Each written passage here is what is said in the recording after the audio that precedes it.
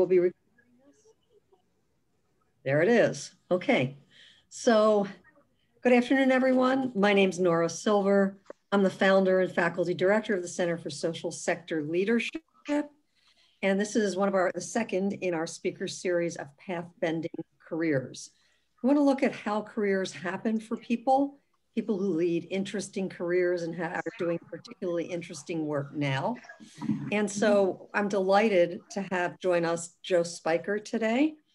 Joe's had a very rich multi-sectoral career, and he's now working in corporate philanthropy. I'm not going to give you a detailed introduction because he's going to talk you through the career choices he made, his learnings, and what he's doing now.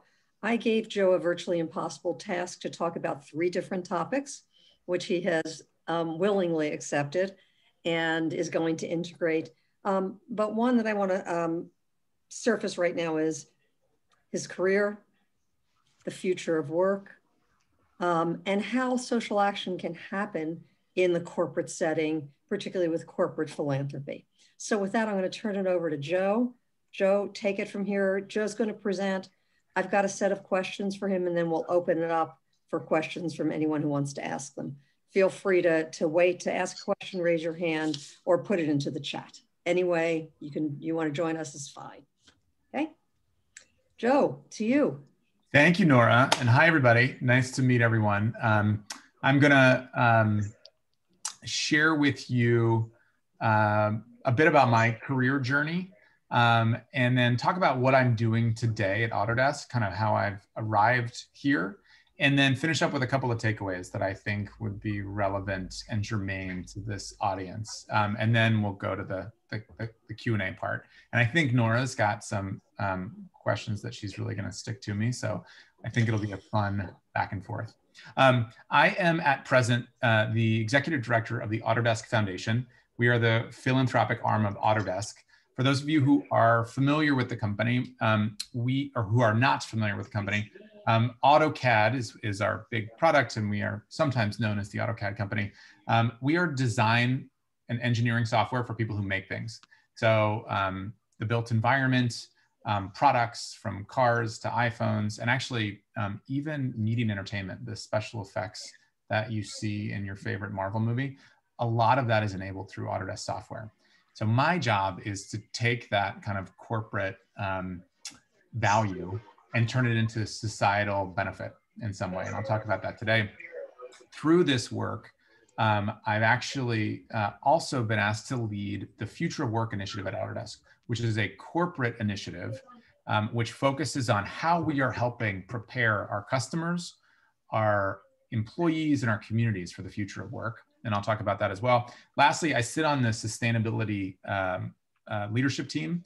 We help to enable sustainability through our customers because they're designing and engineering things within our tools. But 3 titles was too much for this presentation, so I kept it down to 2. Make sure I can advance. There we go. I've got a kind of tongue-in-cheek safe harbor statement. For those of you familiar with safe harbor, this says I'm not liable for any of the things that I say. But I think it's important to note that there are qualifiers to these career discussions. And I just wanted to call them out and be explicit about it. So hindsight, it is really easy to look back and say, this is my career path and this is how I arrived here. When it's happening at the present time, it's incredibly challenging and not nearly as clear. And so while it sounds nice, it's tumultuous at the time. And I think that that's important to note for folks who are in situ on a career path, particularly those who are potentially graduating during this time of upheaval, COVID. I also think it's important to note that every career move is a choice, and all choices involve chance. I've been incredibly lucky. I hit the genetic jackpot as a white, heterosexual American male. I've been given lots of excellent chances, but I think it's also important to note that the company that you might want to work for isn't hiring at this time, and so how to recognize that there is a lot of probabilities within career moves. But I do think that you can kind of make your own chances or set up the conditions for serendipity, and I'll talk a little bit about that.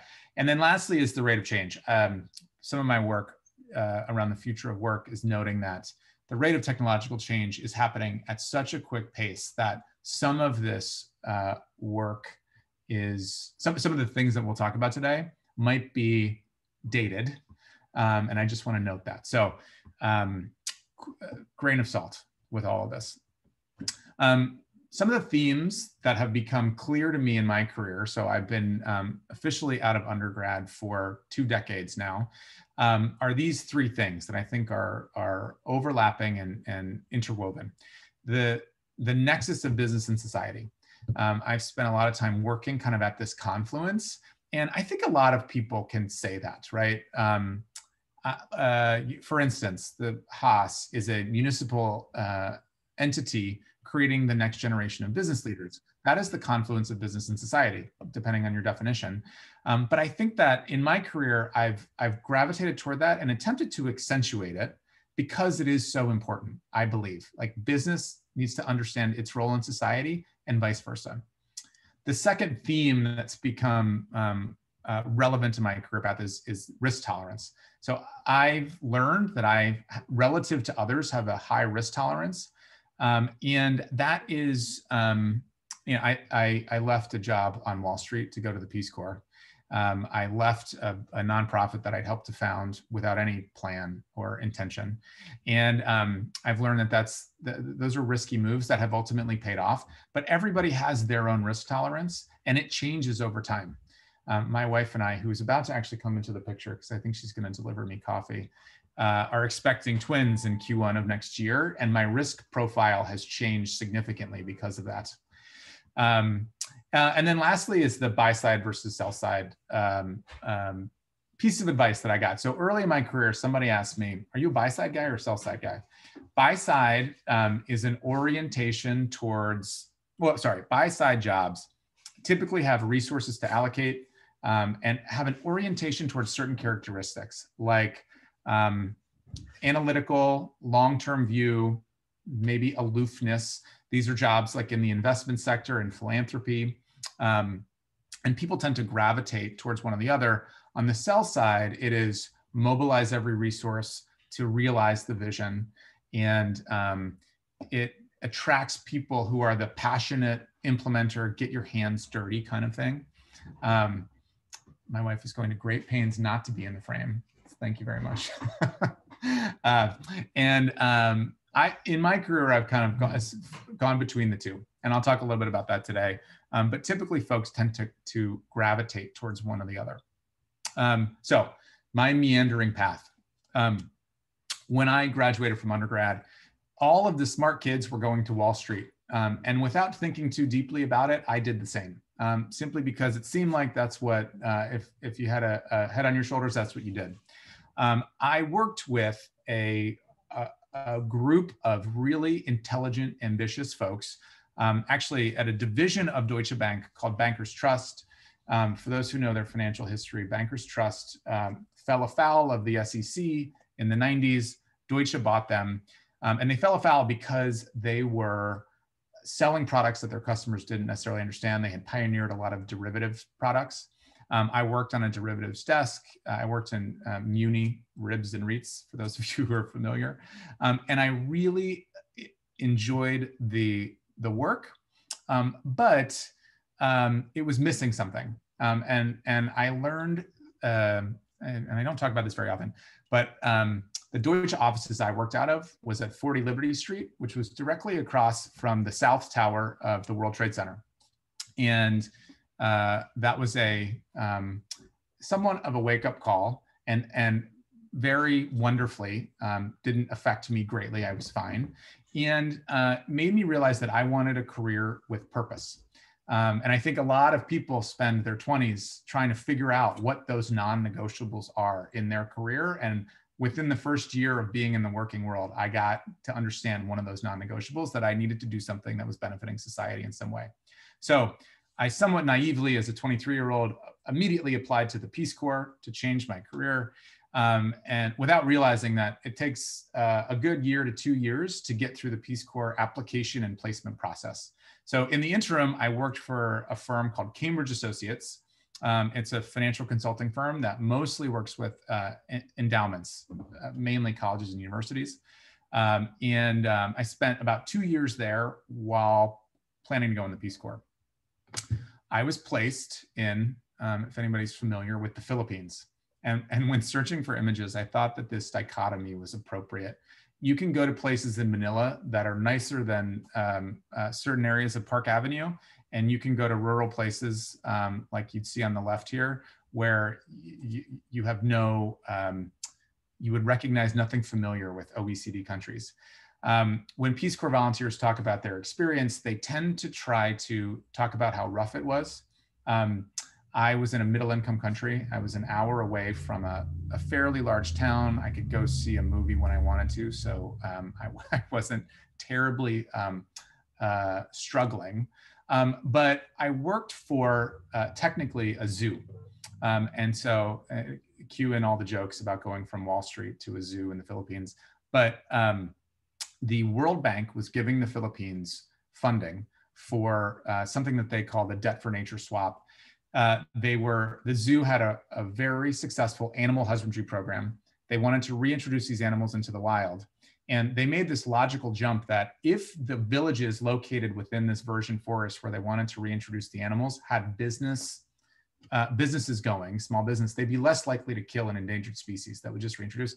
It was a big jump in logic. And a lot of my work there was around kind of environmental education, how to take advantage of conservation and monetize conservation versus the other side, which was kind of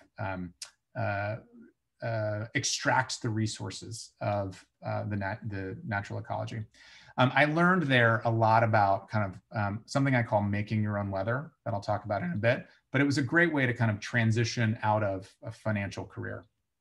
I then went to grad school like many Peace Corps volunteers, and I went to Columbia University, of which in hindsight, I'm a little conflicted about, but one of the nice things about graduate school and about big institutions like Berkeley is the ability to cross-register and explore.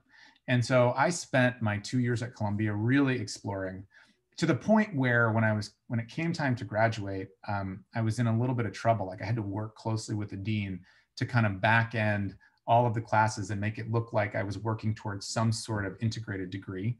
But it was one of the best periods in my young life to kind of figure out what I wanted. I went to Columbia thinking that I was going to be a China scholar. I studied Chinese, spent a summer in China, because China had brought 500 million people out of poverty. And I was fascinated by that. I thought that that was such an interesting thing to study. And when I was there, I got really interested in social enterprise, which was this kind of burgeoning field at the time. It's the late 2000s. A lot of new money in the Bay Area was funding this. So Pierre Omidyar from eBay, Jeff Skoll from eBay, Bill Draper from Draper Richards Kaplan were funding these new initiatives around applying business principles to social issues. And so that's how I ended up coming out to San Francisco. But yeah, let me just jump ahead. So I ended up meeting a gentleman who had an idea about taking the business model from Avon ladies selling cosmetics and costume jewelry and applying it to essential goods like health products and actually economic products that saved money for families.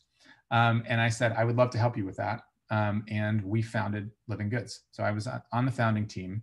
And it was, again, at this nexus of business and society, taking a business model that could work when applied towards a social issue. And so I spent 5 years there as the operations lead.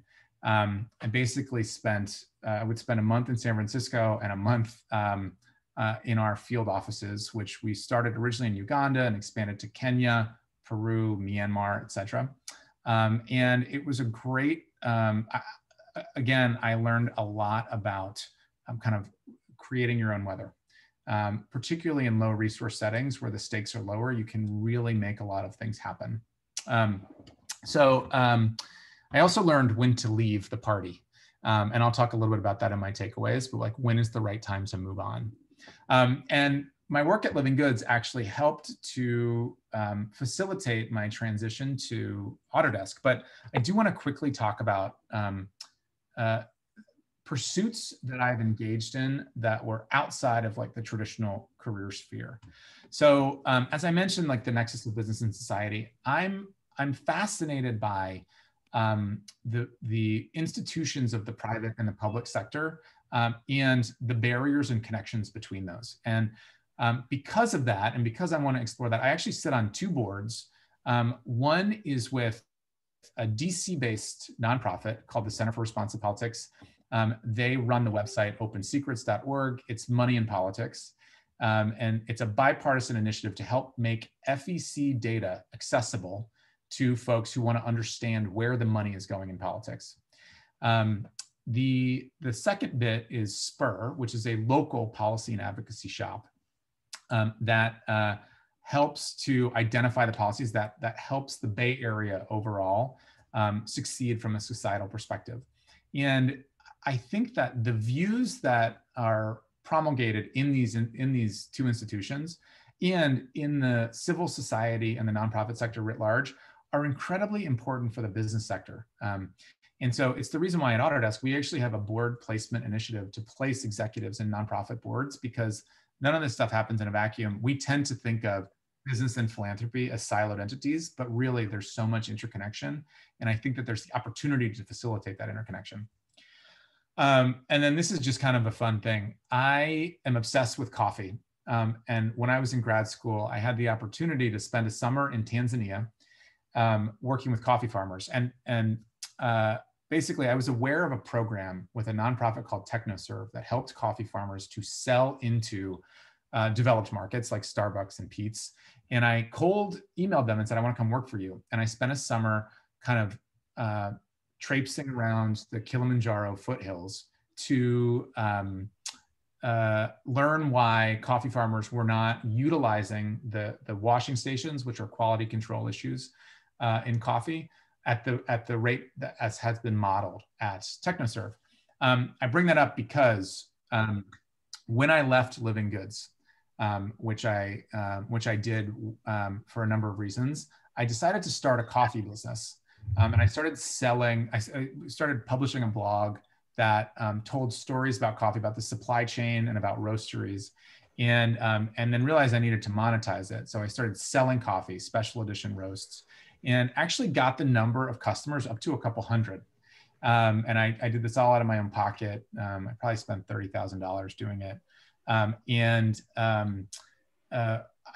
When I got some data back and I crunched the numbers, I realized I needed a couple thousand customers actually to make this work. Selling other people's stuff is a margin game. It's a volume and margin game. And it was pretty tricky. And that's where I realized my risk tolerance when I had to go out and pound the pavement, try to go raise some money. That's where my risk tolerance ended. And so I ended up selling the website, which I sold it at a loss, but at least it was quote unquote an exit. But it was a really good learning experience for myself. And I think that just being able to kind of learn where your limits are and what you can and can't do is incredibly important from a career perspective. So that brings us to the present day at Autodesk. So I mentioned a little bit about Autodesk, and the reason why I ended up there, when I was at Living Goods, I was frequently trying to solve problems that I knew other companies had to grapple with. And specifically, that was CPG companies operating in East Africa or in low resource settings, supply chain issues, inventory management issues, issues related to an all cash business. And I would go knocking on doors to Unilever, P&G, Rickett Benkhauser, Nestle, asking for help. And I would frequently be relegated to their CSR function. And it was infuriating because those guys couldn't help me solve an inventory management issue. And so I would frequently get on my soapbox and complain about corporates are throwing the baby out with the bathwater by firewalling their philanthropic charitable CSR efforts. So when Autodesk was looking to create a philanthropic vehicle, a friend whom I had connected with through Living Goods actually said, oh, you should talk to these guys because I've heard your soapbox spiel many times. And so I actually was connected to Autodesk. I went and talked to them about some of these issues. And lo and behold, I was asked to lead their philanthropic work because they liked what I had to say. They said, yeah, let's tie it to the business. So I think that philanthropy, this is quite a controversial statement, but I think philanthropy is a net negative for society. I think allowing people to opt out of paying taxes and decide what the social agenda should be is problematic because there is very little accountability in the system as it stands today. And the way to square that circle is by de-risking the solutions in both the public and the private sector that they cannot yet invest in. And so that's how we've structured our philanthropy at Autodesk Foundation, by helping organizations get over certain risks like the technology risk, so that deeper pockets can come in and help them to scale, be that in the private sector via some of our impact investments or in the public sector. We focus on 3 areas, and this is directly related to our corporate opportunity, our business value. So energy and materials, health and resilience, and work and prosperity. These very nicely correlate to issues, what I think are the 2 largest issues that we have as a society: climate change and inequality. What's really nice about this, and where things get interesting, is that this framework is now the basis for our corporate ESG strategy. So the philanthropy, in a certain way, was the tip of the spear for helping to build this into the DNA of the company. And we intentionally facilitated that. So the left-hand side here, investments, grants, and investments, is what typical philanthropies do. But we've really tried to build this into the business by leveraging our technology. So in addition to this year, we'll deploy roughly 10 million in grants. We'll deploy probably in the neighborhood of 40 million in-kind services. That's technology and talent. That's leveraging our internal corporate resources to do so. So in 2017, the company said, hey, we are integrating machine learning and algorithmic tools at a fast clip, and it's going to radically change how people engage with our tools. And because we're an enterprise solution, we're typically late to the party. We really need to get ahead of this. And can the foundation start investing in workforce initiatives to help folks digitize and upskill, et cetera? So our foundation looked at this for the majority of 2018, excuse me. We did a number of research grants. We did some get to know you grants. And we quickly came to the conclusion that this was a corporate problem, that the rise of machine learning and algorithmic tools requires an all hands on deck approach. And we better be sure that we are bringing our customers along board, as well as our employees, to these changes. And so in 2019, after some back and forth with the company, a little bit of pounding on the table saying philanthropy can only do so much and the business needs to do a lot more, I was asked to lead the Future of Work initiative across the company. Now, looking at kind of like the trends here, I frequently go to the Edelman Trust Barometer, which I think is a really good gauge on how people, the citizenry, the populace, and this is global, is thinking about institutions. And the future of work is at the top of lots of people's minds because generally the way that the labor market is going, it doesn't seem to be benefiting workers on the whole. And the really scary number here is this: 56% of respondents to the Edelman Trust Barometer believe that capitalism as it exists today does more harm than good in the world. And to me, it's somewhat validating to say, well, that's why I'm so interested in this business and society piece, because essentially the public sector creates the rules for capitalism, and then the rest of us follow those rules in the private sector. And how can we set this up so that it works better for everybody? And we see trends here. For instance, within the last year, the Business Roundtable Advocacy Group redefining the role of a corporation. I'm sure many folks at Haas are familiar with this. To expand the aperture to include employees, customers, and communities. Many companies are lining up behind the SDGs. I think a lot of this today is talk, but that is that is necessary for us to start taking action. So I think that's a good thing. The other thing is the rise of ESG investing. I think the financial sector has realized that climate change and inequality are big risks to our investments. And they are slowly beginning to push companies to be more thoughtful about managing these risks. And so I think we're at an inflection point where we'll see more change. And future of work is a really interesting area to explore this. And so when everybody talks about the future of work differently. Some people talk about it as in terms of the gig economy. Some people talk about it in terms of globalization. What we are talking about, what I am talking about when I say future of work, is the confluence of the labor market, technology, and specifically technological disruption. And within the last year, we've added this notion of disruption due to COVID, the increasing frequency of climatic events like the California wildfires, the Atlantic hurricane season, typhoon season in Asia. Everybody needs to adjust to these new realities in their work, and companies are being called to do more. And so, and again, future of work is one of these areas where that's happening. So as I mentioned, our 3 impact areas are the basis for the corporate ESG strategy. This is what I showed you what it looks like from the philanthropic side. This is the corporate side. The overall strategy for Autodesk from a future of work perspective is to facilitate lifelong learning for our customers, employees, and communities for in-demand skills of the future that enables the workforce of today and tomorrow to adapt and thrive in an ever-changing world. Big statement, lots of words there. What do we mean by that?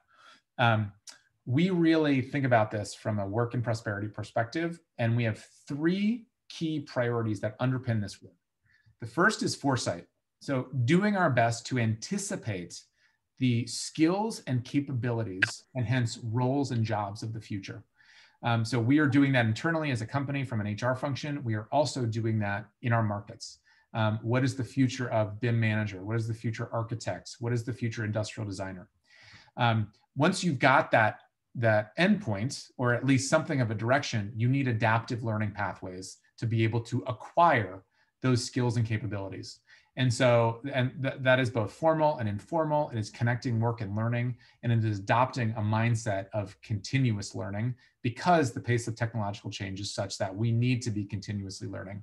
And lastly, and this is really brought to the fore this past year, is access. We need to ensure that everybody who desires them has access to these learning pathways, this information about the jobs and skills of the future, and the ability to acquire those jobs and skills of the future. And I'll give one really quick example of where this manifests. I have a whole deck that shows a lot of other information, but we are taking this dialogue that algorithms and robots are taking our jobs and turning it on its head. What you're looking at here is a plugin to an Autodesk product. The product is called Fusion 360. It's an industrial design and mechanical engineering product. And we use an algorithmic tool to assess the user's usage of that product, assess their familiarity and proficiency, and then suggest learning content to help them progress on their career relative to others. And so it is really taking algorithmic tools and helping folks to understand, helping folks to upskill using a machine learning tool, as opposed to a machine learning tool offsetting somebody's work. This is in beta, it's available now, but it's also to be extensible across our product platforms. But I think it's a really interesting example of how this plays out in practice. So in the last few minutes, I'm just going to go through a couple of quick takeaways from my career journey, and then we can go into questions. But here are the things that I've learned. So I've mentioned this before, but really understanding yourself and your limits, your non-negotiables, your risk tolerance, and when to leave the party. One of the biggest learning experiences for me was when to leave Living Goods. We had a 5-year anniversary celebration in East Africa. We brought together our board, our entire employee base at the time was a couple hundred, had a big celebration, and I realized this isn't for me anymore. I don't want to be on the ride to take this to the next level. And part of that was personal, like the travel was a lot, but it was really hard because it felt like it was my, now that I'm having babies, it seems inappropriate to say this, but it felt like it was my baby. And but it had to be done, and it was a real journey on self-growth. I'll also say the exploring the coffee initiative was also quite a big learning journey, and where my risk tolerance was, and I think that that's really important to keep in mind from a career perspective. Make your own weather. I heard this phrase applied to Donald Trump. And I thought, wow, that is a really interesting way to think about it. This guy creates his own weather. And it's actually really applicable to career paths, right? I think in other ways of saying this is like taking initiative or kind of exploring different avenues. When I was at Cambridge Associates, we spent all of our time focused on half of the balance sheet, on the asset side of the endowment. And I was really interested in the liability side. I just, like, for fun, would look at the debt issuances of colleges and universities, because I had worked in muni bonds. One of my early clients was actually the Regents of California. And so somebody said, well, what are you going to do about that? And I said, I think we should probably report on it. And so we created the first debt obligation report for Cambridge. It was kind of like spinning up your own weather. From a future of work perspective, very similar. I came to the conclusion that Autodesk needed to do more of this. And so I went out and I sold this to the relevant business units across the company, that we actually needed to do a hell of a lot more as a company. And it was because it was a blind spot for us. So I think that that's an important thing to note, like agency, autonomy, making your own weather in your career path. I had a belief that I assume is shared by others, that at some point in your career, you get to stasis. You just show up at the office and you do the same thing day in and day out. And I have been disabused of that notion regularly throughout my career. And I think the corollary to that is always, you need to keep moving forward. You need to keep shedding responsibilities, duties, delegating, automating, eliminating things to be able to stay ahead of the next change. By way of example, one of my favorite things to do on the foundation team is to really mix it up with our portfolio of grants and investments. And in order to jump into the future work initiative, which I think is even more interesting, I've needed to let go of a lot of those responsibilities. And it was painful because I created those processes. I used to do a lot of that myself, but it's a necessary step in order to facilitate career progression. Also, you've probably heard me say this previously, but exploration will eventually be rewarded. I spent a lot of time in personal pursuits like coffee and like some of these board initiatives, and they do pay off. It's just there's not a clear ROI in the beginning. And so I think it's important to stay true to yourself and your own interests, and to explore those things, because eventually they will. By way of example, leaving a high-paying job on Wall Street, that was actually one of the hardest things I ever had to do, was explain to my managing director that I was leaving for the Peace Corps. And it's been the best decision I could have made for my career. And so I think engaging in those explorations is really important. And then lastly, invest in the relationships that you really think are valuable. I think that we have a culture at Autodesk of having any intern that ever asks for an informational interview, you say yes. And I think it's a great cultural thing. And many of my engagements with interns are very transactional, I mean, they're nice on their face, but it's like, what can they extract from this relationship? And there are two that I've had relationships with and continue to follow their careers over time, one of whom I hired and has since left. But I think that investing in relationships where there's not necessarily an ROI will yield benefits. I have one great story where I got into an argument with a professor at Columbia who had a class called Entrepreneurship in Africa. And at the time, I was hot on China and China bringing people out of poverty.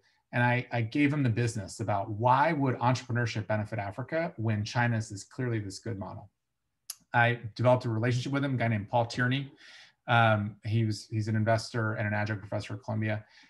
When I was talking to Chuck Slaughter, whom I helped launch Living Goods with, Chuck did a blind reference check to Paul Tierney. He happened to know Paul as well. I knew I went to Columbia, asked if I knew this kid, and go, oh, that's the kid that I got in an argument with. I convinced him to take my class. He was one of the best students I had, and we had a blast. And so I think investing in those relationships are incredibly important. So sorry, that's takeaways: know thyself, make your own weather, always keep moving. Exploration will eventually be rewarded, and ensure that you're investing in the relationships that are important to you that don't necessarily have an ROI.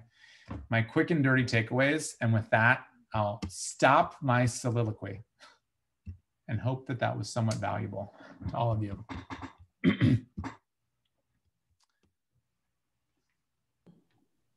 Thank you, Joe. Okay. Yes, of course. So I'm going to start with some questions. People feel free to jump in with the chat. I'll just start us off, okay? So, Joe, you thought there was a negative value to philanthropy. Yes. So I'm going to ask you, what's the positive value in corporations? Do you really think they can be forces for good? And show us. Yeah. Well, philanthropy is a vehicle, right? It is a vehicle to achieve societal aims. And I think that a lot of philanthropy is misdirected as a vehicle. But the bigger question about corporations adding value, I look at the adding societal value, being a force for good in the world. There's a couple of pretty obvious examples, but I don't think that they rise to the fore typically. So the original idea behind minimum wage was actually the Ford Motor Company. Ford wanted his employees to be able to afford the product. And so he unilaterally raised minimum wages. The company that does that today is Walmart. Walmart twice has unilaterally risen their minimum wage for their US-based employees, of which I believe the last count was 200,000 people work at Walmart. And so I think that companies can be forces for good. This is a really, really fraught with controversy response, but Tesla proved the unit economics of electric luxury cars. And that has forced every other automotive company to attempt to electrify at speed. If Tesla goes away tomorrow, it will not stop the march towards electrification of transport today. And I think that that is an incredible force for good, like demonstrating those unit economics. I also think too a lot about the CPG companies that I mentioned. Most folks think of sub-Saharan Africa as a charity case. You know, we sell in our developed markets and we donate in places like that. I think that particularly Unilever and Nestle have seen this as actually a market opportunity and have started to treat it as such. And that is incredibly valuable to the African consumer. This is like a smorgasbord of examples, Nora, but I think the mobile phone technology has been the best thing to happen to sub-Saharan Africa from a private markets perspective. Now, interestingly, that was kind of that was pioneered by philanthropy. The GSMA Foundation kind of paved the way for that. But the investments that you see in mobile telephony across the continent have gained access to information that has radically changed markets over there. So those are some of the examples I think that where companies can do well. Where they get dinged is on these like distortions. And I come back to that capitalism issue where the rules of the market that we have set under the heading of capitalism don't always lead to optimal outcomes. And we get to change the rules to ensure that they work towards optimal outcomes. We don't always realize that agency, and our political processes are somewhat challenged, particularly in the United States, to do so. But I think that companies can be incented to do the right thing by changing those rules or tweaking those rules. So who makes those rules, and how would you get involved now if you were attempting to, or what are the ways to get involved to change those rules? Well, it's interesting. One of the reasons why I'm on the board of the Center for Responsive Politics is because I believe that money in politics is distorting the rules. So the ability to go in and actually influence policy with a check is problematic for setting the rules. And my belief was to help in this way, or to engage this topic, we needed more transparency and accountability in where that money is going. It's interesting. In the last 4 years that I've been on the board of CRP, the locus of attention has been focusing more on partisan trying to change the rules than the what are the rules in the first place. And I think that that's a function of locus of control. I think a lot of folks, and this election being an example, a lot of folks don't feel as though they can enact change through their individual decisions. Now, while we saw record number of voters in the United States in this election, still more than 30% of people did not vote. And I have to believe that's a belief that a lack of control over setting those rules. And I think that that's fundamentally what needs to change is agency, folks participating in the process and believing that to be the case. But I don't know if you wanted to take it there. I'm getting into like the philosophy. Yeah, of it. I do.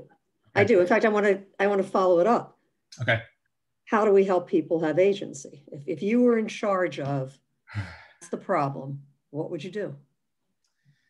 I come back to, and this is so trite to me, but I come back to education. It is an informed citizenry will make better decisions about where to take society. And an informed citizenry also understands your role within society overall. And I think a lot of our institutions don't promote that, that we are part of a greater whole, and that the decisions that I make as an individual have influence on others. If I choose not to wear a mask outside, that can impact others, right? And we actively avoid that. And I think that there's some issues around original sin around the United States and individualism versus collectivism. And I think that a two-party system has lent itself towards this notion of zero-sum game, which is wrong. We all know intellectually that it is not a zero-sum game, but those at the highest echelons of power who are involved in that game believe it to be zero-sum, and play it as such. And so I think that back to your original question, an educated citizenry makes better decisions about where to take society and their role in society. Okay, and because you've worked in all sectors at this point, who should lead that, or how can different sectors make that happen? Yeah, well, so from a sector perspective, I think that this is unfortunate, but I believe it to be true, that the current administration in the United States has awoken a latent desire to, the current administration in the United States has made very clear that business has to understand its role in society and do more to ensure that society is thriving. Because when the public sector abdicates that role, which has happened in various instances where walking away from environmental protections, walking away from investments in education, when that happens, it impacts business over the long term. In the short term, it can be a good thing because you're reducing regulation, but over the long term, it's problematic. And I kind of think about, you can say this in multiple ways. You can say like, problems are becoming such that it's profitable to solve for them, which I believe to be the case. And like, for instance, Tesla, you can say business needs a thriving middle class or society to be progressing in order to succeed, which is clearly the case. Or you could say that the problems that we have are such that it requires an all hands on deck response. And so to your question around what sectors can do, I think business is starting to realize, the private sector is starting to realize their role in this. And that's why you saw the Business Roundtable announcement. That's why you see more companies hiring, creating philanthropic charitable entities, investing in this space, doing more from a diversity and inclusion perspective, et cetera. So that's a private sector. I think the public sector has to awaken to their power. There is nothing to say that the public sector can't regulate the private sector into doing this. But the rules of the game are such that the public sector doesn't feel as though it can do that today. And there's various ideological notions there. But I think that the public sector needs to flex its muscles a bit more. And I think about GDPR, right? Like Europe said, here are the rules if you want to play in Europe from a privacy perspective. And companies were thrilled to say, great, I'm going to get behind it. Yes, it's costly, but it is one rule to get behind. It's also why you saw so many companies championing the Paris Climate Agreement, because it was like, okay, here is one thing that it's certain, it's clear, we're going to be working towards it. And that certainty is what business needs and wants. And so again, to get back to you asked what needs to happen in these various sectors. I think the public sector needs to flex its muscle a bit, and the private sector is just beginning to kind of exert some of its influence on these societal outcomes. And I think you'll see more of that in future. And the nonprofit sector? I think the nonprofit sector needs to be the kingmaker for solutions, right? So I think about my favorite example is homelessness. We've got a big homelessness problem. U.S., California writ large, San Francisco Bay Area. The city and county of San Francisco spends about $400 million a year on homelessness, and that is beds and meals. That's it, and that's just a Band-Aid. That is, and they do their best to kind of cycle people through, but it's really just like they're doing what they can with the situation. The nonprofit sector has this license to go innovate and figure out new ways of approaching this problem and actually get people out of homelessness as opposed to just providing beds and meals. And so I think that the nonprofit sector needs to be, and they've moved in this direction over the last 2 decades, much more take bigger risks and have a much higher risk tolerance to shoot the moon. And we as funders, me as funder, should be willing to take more of those risks in funding those opportunities. Because once you've proven that, hey, this is a wildly successful intervention that helps get people out of homelessness, then the public sector can go take it up once it's been de-risked. And so I think you've seen a bit of that with social enterprise. And 20 years ago, you would talk to a homeless organization and they would talk about, the tons of food that have gone through their, warehouses. Now, folks are talking about like the number of people served and the number of folks. And so they're getting a little bit of religion around bringing some of these business principles of transparency, accountability, measurable results to the social sector. And I think that needs to continue in addition to a higher risk tolerance for solutions. Okay, thanks, Joe. I'm going to ask you a little bit of a provocative or hard question here. Please. You've worked across a number of different issues around the world in different sectors. If you're now Joe Speicher, MBA candidate, 20s, early 30s, at Haas School of Business, what would you think about doing now, given what you know of the world? If you were back in, Jake or Michelle or Yanel's place right now, what would you think about doing? It's a great question. I'm acutely aware that the desire to imbue purpose in a career is unique to me, although I think that we see more and more of that with students in MBA programs and writ large.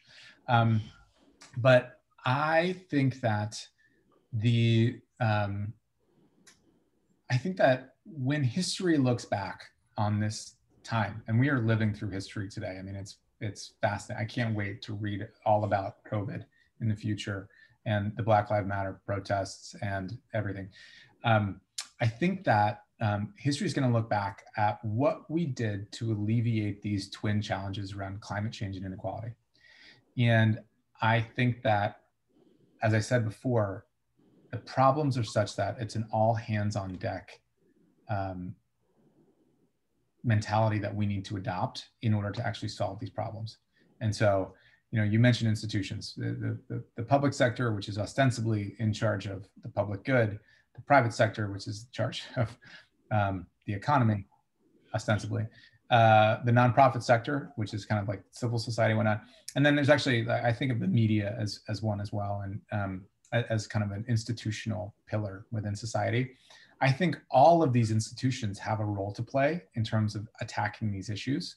And I would say that I would encourage folks to take their unique skills and resources and apply them to these challenges, because unless we solve for them, the future looks bleaker.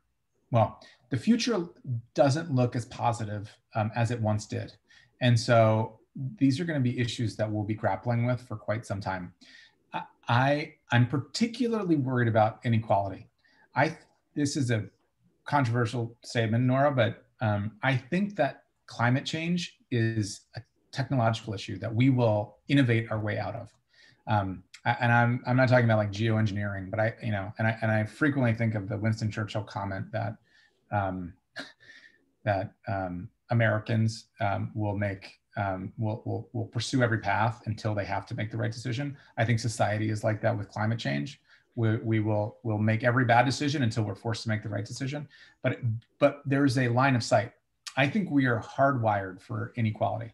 I think this is like evolutionary biology at work, and the notion that we are all equal in society is one that is not terribly popular globally. And so I think that there are really interesting career paths to address these twin issues in all institutions across public, private, nonprofit, and media. So that's what I would encourage folks. But I don't know if I really answered your question. That was 50,000 foot view.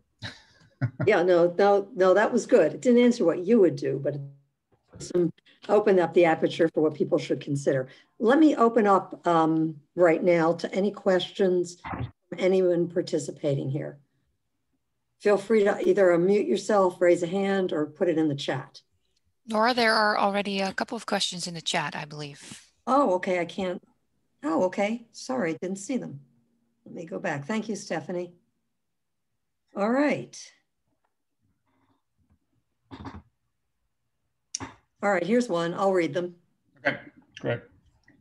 Curious how you advise those of us considering moving into tech company business units that may have more traditional firewalls and less business-aligned CSR strategies, because we believe there is a need to help those companies shift their thinking versus identifying companies like Autodesk that seem to be further along in their decisions to align, I'm going to broaden it, social good and business objectives. So how do these people, they're not going to Autodesk, they're going to a more traditional company that doesn't see this alignment? One of the, so the way that I would answer that is, I am pretty amazed. So when I left Deutsche, I kind of thought that was it for me in terms of working for a big global multinational publicly traded company. And I find myself back here again. And I am amazed at the power that employees have on the company overall. One email to our CEO can affect internal policy at the company, particularly if it's well put and well thought through. And so it's really interesting. I see myself a little bit at Autodesk like an opportunity merchant. Like, we do a lot of programs with employees, and people will say things to me like, working with the customers in the foundation portfolio has helped me to better, and this is our pro bono program, has helped me to better operate in my day job, right?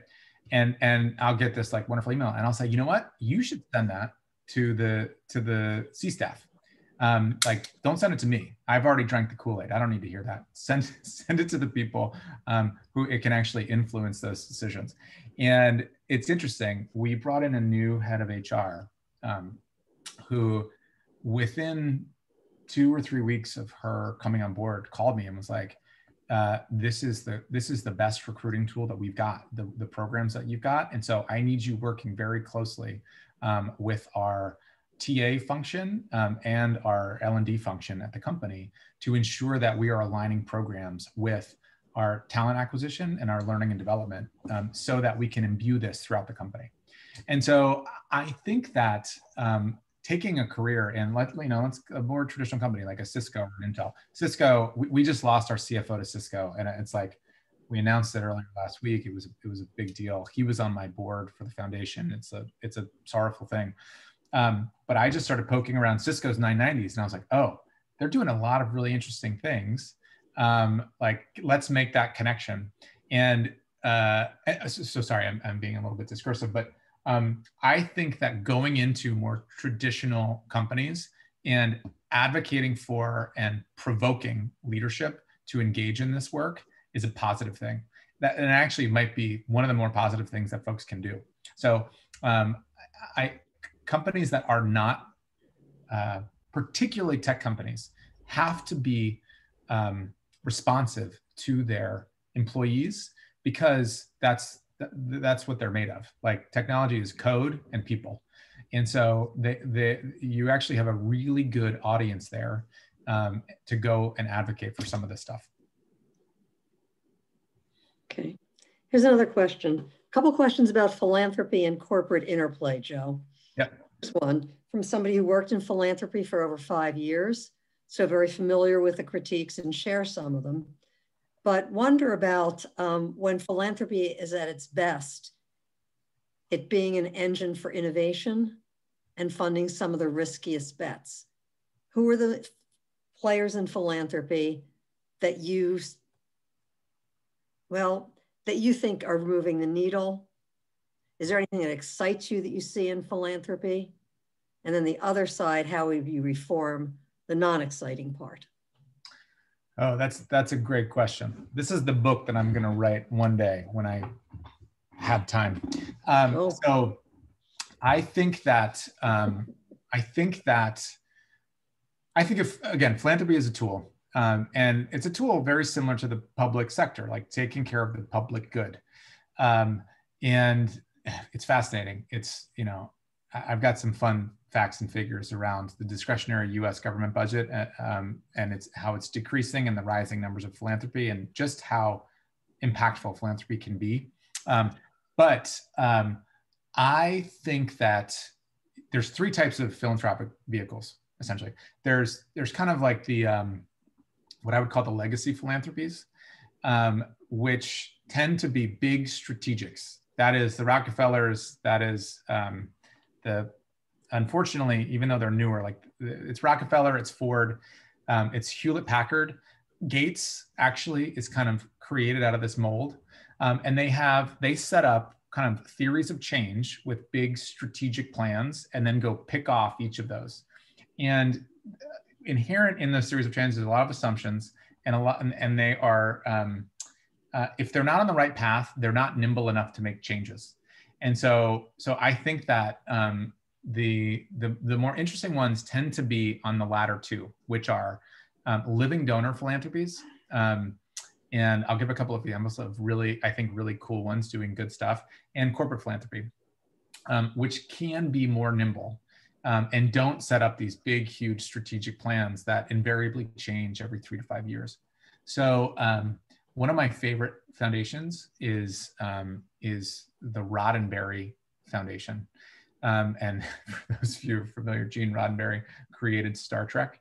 and he's got a family philanthropy. Every Star Trek movie, I'm sure, is licensed by the Roddenberry family, so they're doing quite well. And they do really interesting work, and they're very responsive to what's happening in the social and environmental sectors writ large. And I think that they can be very nimble. Another living donor philanthropy is here in the Bay Area is the Milagro Foundation, a guy named Kevin Starr, who's become a dear friend over the years. They have a really high risk tolerance and can do lots of really interesting things. They can shift on a dime. You know, they used to focus on, I would say, inequality, particularly in developing countries. And Kevin got religion around climate, and now they have a climate fellows program, and they're investing heavily in climate, of which you don't see a lot of in the big strategics. And then corporate philanthropies. I think that this is odd, but I think that IKEA Foundation does a lot of really interesting work. IKEA, there's a lot of interesting tax stuff with regards to IKEA, but their philanthropic vehicle is fascinating and does really good work globally. So I think that it comes down to like nimbleness, responsiveness, and being able to think over the long term. What I think needs to happen, so the other part of that question, Nora, and sorry, that was like a long soliloquy, but the other part of that question is there needs to be more transparency in the system. I find it kind of amazing how little oversight and accountability there is in the philanthropic sector overall. Why don't governments say, if you want a tax write-off, these are the most important things from a public good perspective, and you need to line up and get behind them. And I don't care how you do it, but like showing what's important. Like the Koch brothers philanthropy, most of which is not particularly well utilized.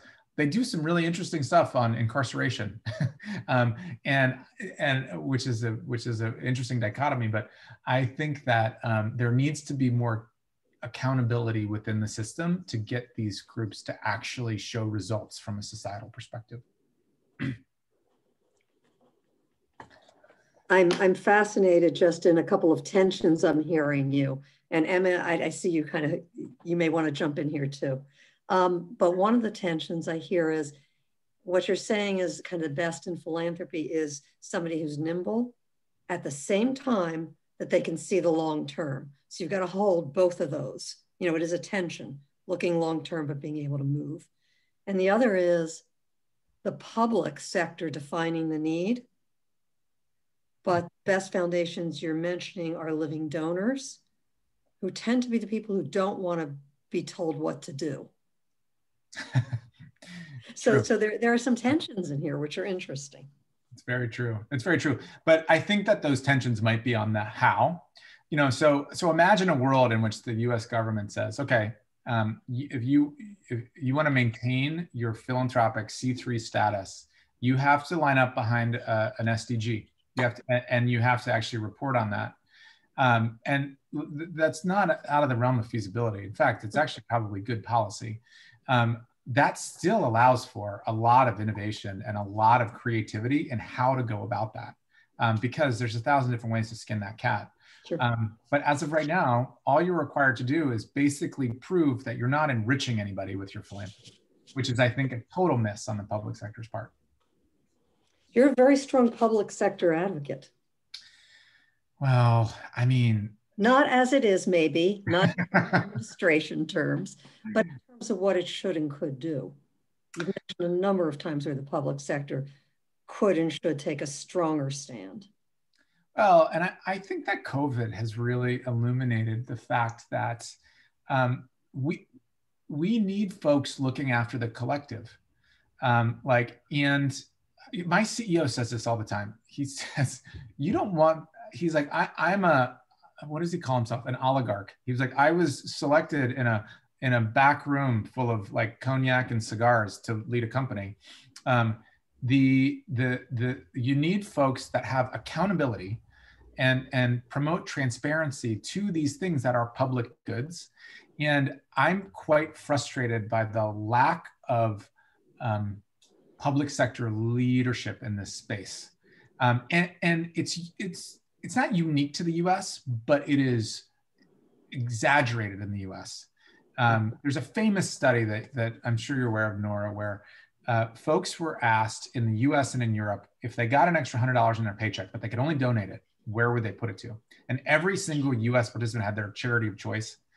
Everybody in Europe said, I'd give it back to the government. The government decides these things, right?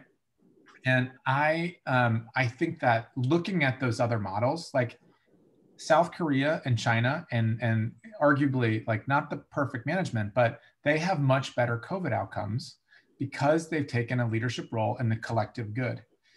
Compare that to what's happening in the US right now, and it's shocking. And so I just think like it's kind of a no-brainer, and I'm really surprised that folks who don't see that, and I'm frustrated and advocate for a stronger role in the public sector. I'm right with you. I also noticed, when we look at Berkeley, we're looking at a potential for a certificate in a business school that would be in public policy, or a joint MBA MPP degree. Because what's offered in the policy school is very little about business, so their students come over to us.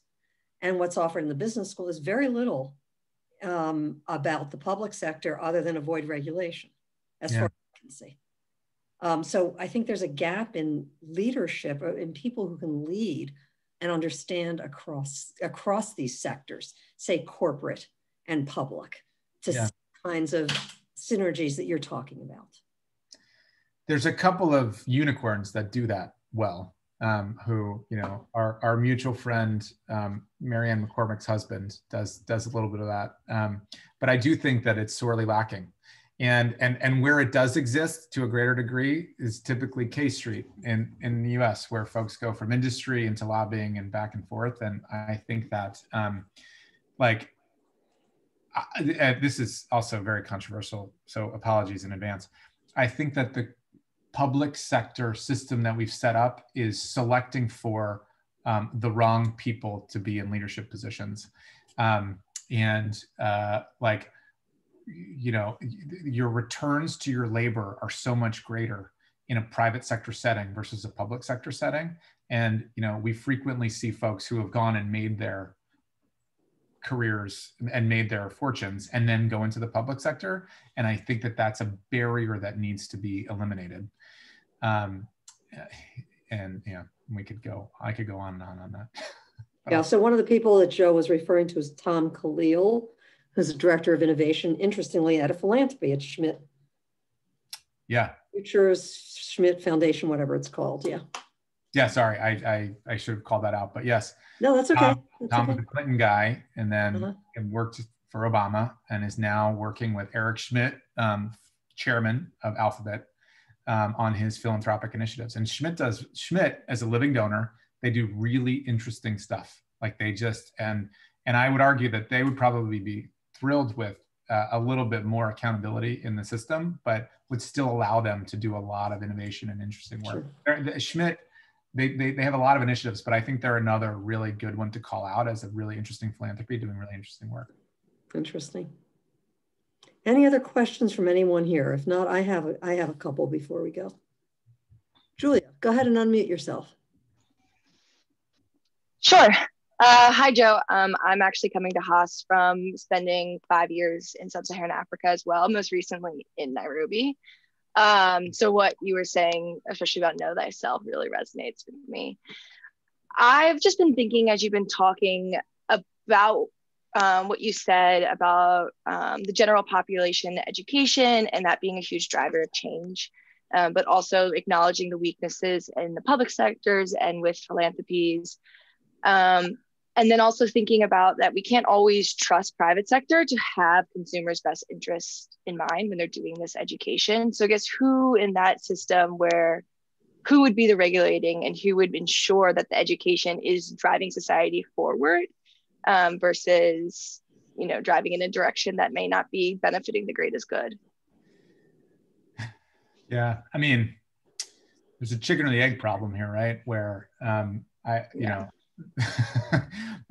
there's a really interesting program that's run out of Harvard that it's actually run out of the business school, and it uses the case methodology to teach civics.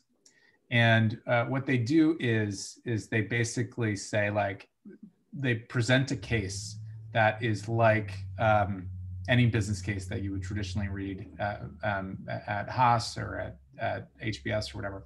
And but it's historical inflection points in U.S. history. So it is, related to the Constitutional Convention at the founding of the United States. And students are presented with these issues around, like, how would you deal with states' rights versus federal? And, same thing with, there's a great case that these guys have put forth around the civil rights marches in the 60s and MLK and marching with children. And like this notion that, like, you might be putting kids in harm's way, but what's more important, nonviolent protest? And I am fascinated by this program. I think it's like a brilliant way to teach civics education. And for my money, like if I won the lottery, that would be my primary modus of trying to transition folks to a more educated populace. And to your question, like, I know that the public sector needs to take a bigger role here in promoting the initiatives to get us to an educated citizenry. I also think, like, companies are doing this, like it's fascinating, but we had this huge, I'm on the crisis management team at Autodesk. We actually had a huge debate about giving election day off. We decided to allow folks to leverage their existing volunteer hours if they wanted to do that. But that's unheard of at many companies. Like, this is a really new area for us, where we're bringing in our government affairs team, our chief legal officer, to talk about this. And so I guess to answer your question, Julia, it's like, I think it's going to take a lot of folks to get us in that direction. Companies are realizing that an engaged civic society, an engaged populace, is good for them, and the public sector needs to do so as well. So I don't know if that really answers your question, but I think it's everybody needs to do something. Could I just ask you, Joe, the name, if you remember it, of the Harvard program that you're referencing? I don't remember it off the top of my head, but Okay. it's out of HBS. I can find it for you, and I apologize, I don't have it. That's okay. All right. Yeah. Okay. And it's basically teaching civics questions. Is that? It's targeted at high school students. Okay. It teaches civics through the Harvard case methodology. And what they do today is they will host, typically history professors in high schools will come to Harvard for a summer session to learn this methodology, and then go bring it back to schools. And they've graduated a couple thousand teachers, I believe, that are going and using this methodology to do so. If it's of interest, I can find the name of the program and get it out. I think that's probably enough that we can get it from that. Yeah. Just to point out that because it's Harvard training teachers during the summer, that's a nonprofit endeavor. Yeah, totally. Right, so the kind of innovation that you were talking about earlier could come from that. Maybe they can't drive it, as far certainly as the public or corporate sector, but there might be a piece of innovation in there. Yeah, absolutely. Others? Questions?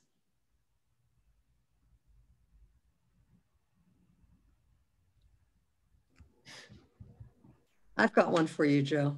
Yeah, please. You've kind of learned from and worked alongside of and know about a number of people doing interesting work. Whose work do you most admire and why? It's a great question, Nora. I'll let you think for a minute. Well, I've got a couple. I'm trying to think about how best to address the question. So there is a gentleman named Stuart Brand, who was the founder of the Whole Earth Catalog, who I've gotten to know a bit through some of my work. And he is also the one of the founders of the Long Now Foundation, which is based here in the Bay Area and promotes long-term thinking. They do so through a bar, which is brilliant to me, a nonprofit that owns a bar. I was talking to Stuart about like what career advice would he give to folks? And he was like, when I came up in the 60s, it was all about ideas and people throwing out ideas and seeing what sticks, and the influence of that it still resonates today. And he said, I think that we have a scarcity of new ideas today, that everybody's retreated somewhat into their silos, and what we need is provocative new ideas.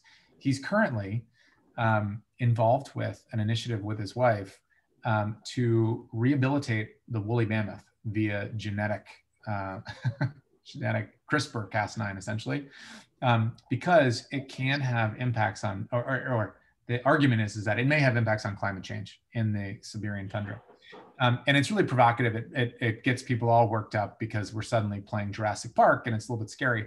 But it goes with his ethos of like promoting new ideas and like, we should be exploring these various things. He points to a win, which is like the American chestnut, which is a tree that was destroyed through, and now we've been able to actually rehabilitate that through genetics.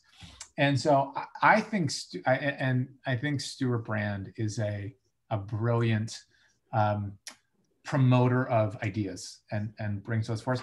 I also think too, and again, I apologize that these aren't in my like the traditional sphere of philanthropy, but I also am somewhat obsessed with Malcolm Gladwell's podcast. His books, I think are, you can say lots of things about his books. However, he has kind of perfected the podcast medium, and it's taking an idea, typically in history, be it recent history or far in the past, and looking at it in a new light. And I think it just opens up whole new avenues of exploration for how to think about solving some of our problems.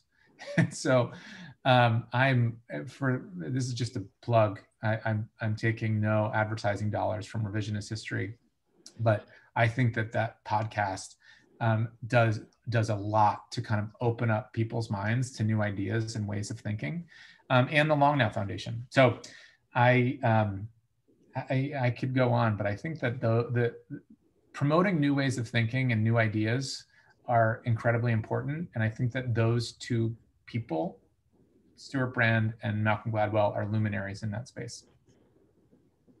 Thank you. So, Joe, I really want to thank you for this talk. I attend a lot of talks at Berkeley and elsewhere, and I think we got into some depth and certainly a wide range of ideas. I really thank you for that, also for being a bit provocative and not just saying what one is expected to say as an executive director of a corporate foundation. So thanks for being forthcoming. Thanks for taking the time with our students. Want to wish you the best moving forward with some twins. Thank you. And that, 20 years from now, they live in a world where climate change is better and equality has been, if not eliminated, greatly, greatly reduced. So wish you best in the future, in the next coming months, and in your work and with your kids.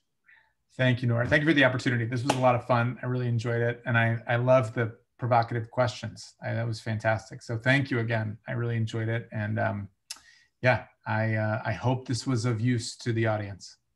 I suspect it was. Anybody want to say anything else? Joe, quick question. Thank you so much. One thing you just mentioned, American chestnut recovery through, because it's not technically extinct currently, right? Yeah, no, but they've been able to. You're totally right. But they've been it is an example of being able to leverage technologies to rehabilitate trees. So that is good point. I would encourage you to watch the Stuart Brand documentary that was just released. It's excellent, and they touch on this. Yeah, will do. Thank you so much for talking. It was really a pleasure. I had another question if we have a couple of minutes left. Yeah, just a couple minutes, go for it. How do you think about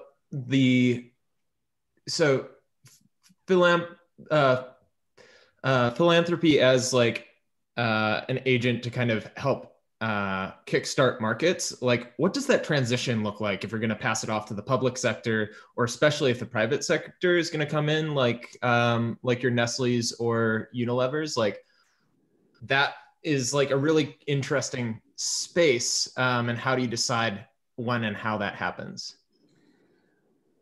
Yeah, it's a little bit of art and science, but I can give you some specific examples of the work that we're involved in that might be clear. So there's an entity called the Prime Coalition. Are you familiar? They're a nonprofit that has a fund called the Prime Impact Fund. And what Prime has done in terms of field building is brilliant with the creation of the Crane tool. And so I'll by way of what the Crane tool is, it stands for Carbon Reduction Assessment of New Enterprises. And it basically is a model through which any sort of new, typically hardware, sometimes software or materials company can kind of put in their business model, and it will, from an apples to apples perspective, like model out what their carbon ERP, emissions reduction potential is. And so I think that philanthropy, we invested in that. We provided grant funds to that initiative. That paves the way for other investors to come in and say, oh, okay, this is a for-profit company. It's in my industry of choice. And now I can better understand the emissions reduction potential for this, and potentially get ahead of coming regulation or whatever it might be. What we do specifically is help organizations get past some of those early stage risks to be able to get to long-term viability and scalability. We focus, the example I just gave is not related to this, but we focus on technology risk. How can we prove out the technology? And we can leverage a lot of assets within Autodesk to be able to do that. But the Crane tool is an example of let's get everybody on the same page for what this looks like. So you're comparing apples to apples.